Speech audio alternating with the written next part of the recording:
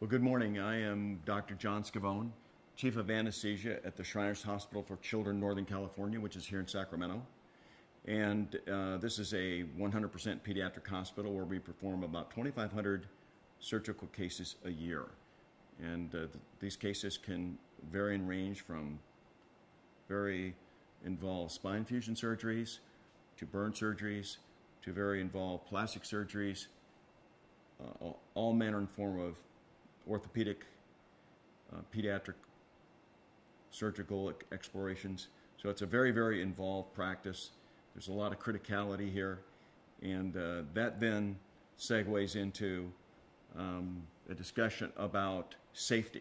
And really, that's what I want to talk about a little bit this morning. I want to talk about safety.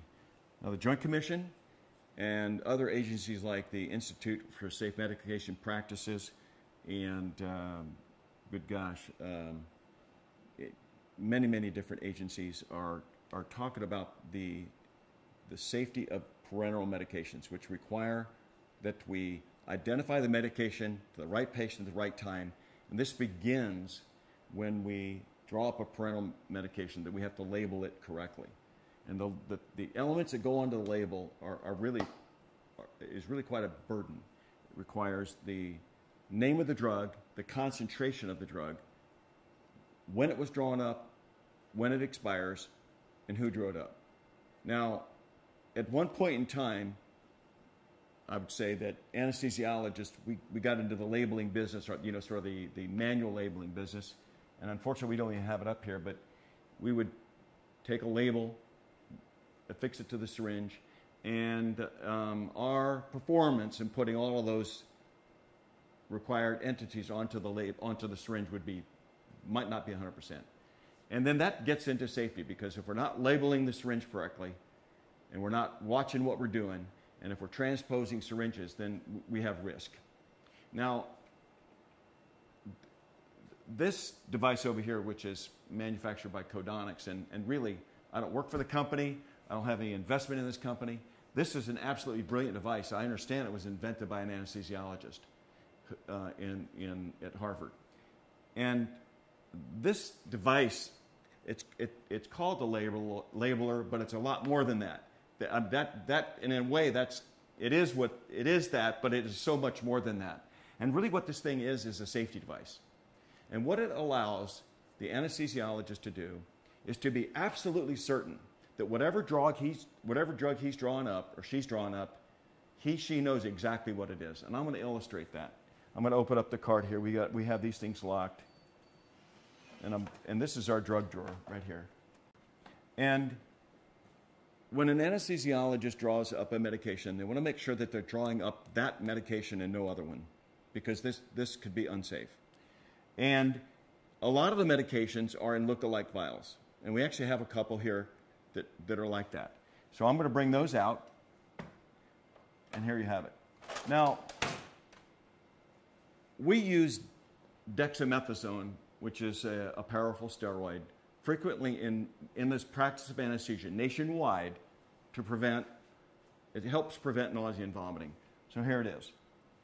And then we also use the drug ketorolac, which is a non-steroidal like Motrin, to prevent pain.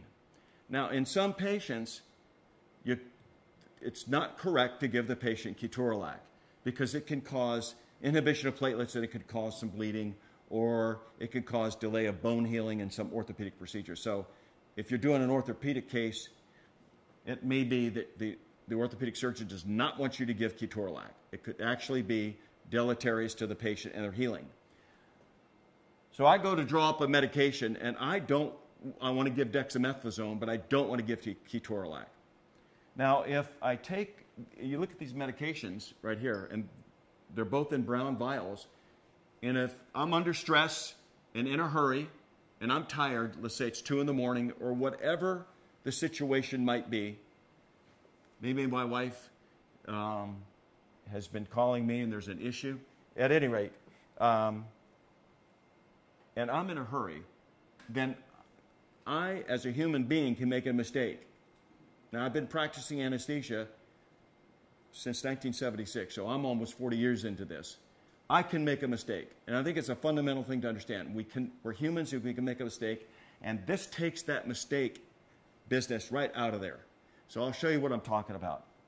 Here, I think I've got dexamethasone. And I can reach back here, and I go like this, and I kind of read it, but I'm in a hurry, you know, there's surgeons asking to give the drug or whatever. And I pass this under here, and my little friend in here says, wait, ketorolac. She's talking to me. I've actually brought up the wrong medication, which this is good because now I'm alerted to that. So we're just going to set that aside, and we're going to put that over here. We're going to put this back in the drawer where it belongs and go, oh, well, okay, now I've been alerted that what I did was not correct. Now I'm going to take this vial, pass it under there, and listen to my little friend in here. Dexamethasone. Okay. And now a label will be produced. This label shows the drug, its concentration, when we drew it up, when it expired, and who drew it up. All the labels that are required by the Joint Commission. But more importantly, what's required for safety. All right. Now, and we're going to use this later, so this is not wasting a drug. We're going to do a case in here. So this is real. We're going to use dexamethasone today in this room. So this is not wasteful. So we'll take our ChloraPrep. We'll take off the cap. And now we will draw up the medication.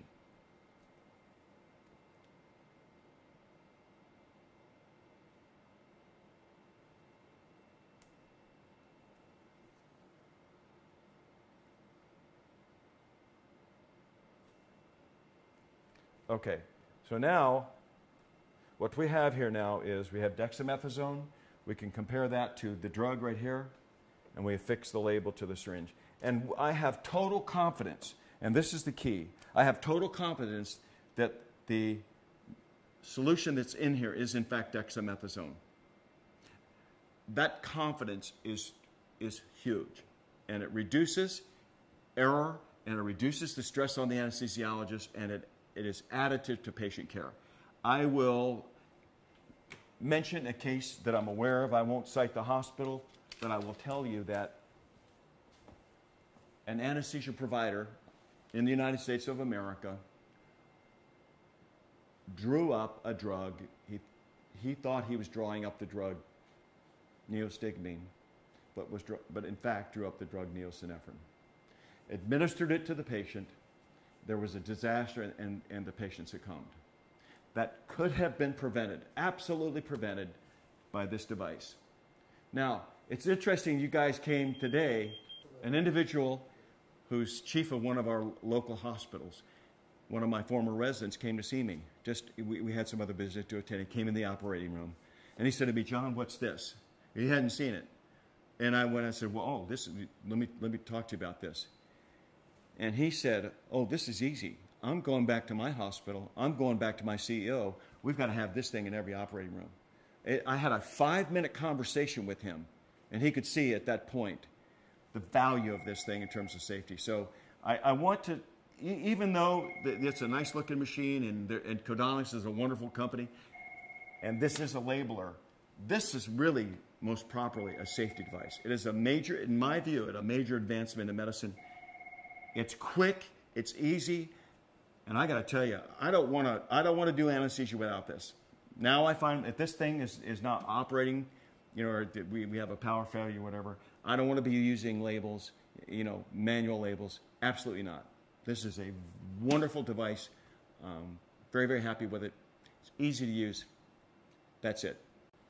I do believe that this device, I do believe it belongs in every OR, and I do because it is an ultimate safety device. It allows us to correctly identify medications, and to the extent that we then have to give them to patients, it's extraordinarily important. And something is either safe or it's not, and this makes the anesthesia process safe, and I'm a proponent of this, and this is consistent with the Anesthesia Patient Safety Foundation, who a number of years ago in their bulletin said, this is the type of thing that we need in our operating rooms. So I can't extol the virtues of this thing enough. This is a safety device. Just like, for example, when we give an anesthetic, we need to monitor inspired oxygen and expired end-tidal CO2. It's necessary. It's required. To me, it's not optional. These safety things are not optional. And when we get into aviation, when we identify something that's safety and we need it, you got to have it. You can't fly without it. Same deal here. It's no different. It's a fabulous device.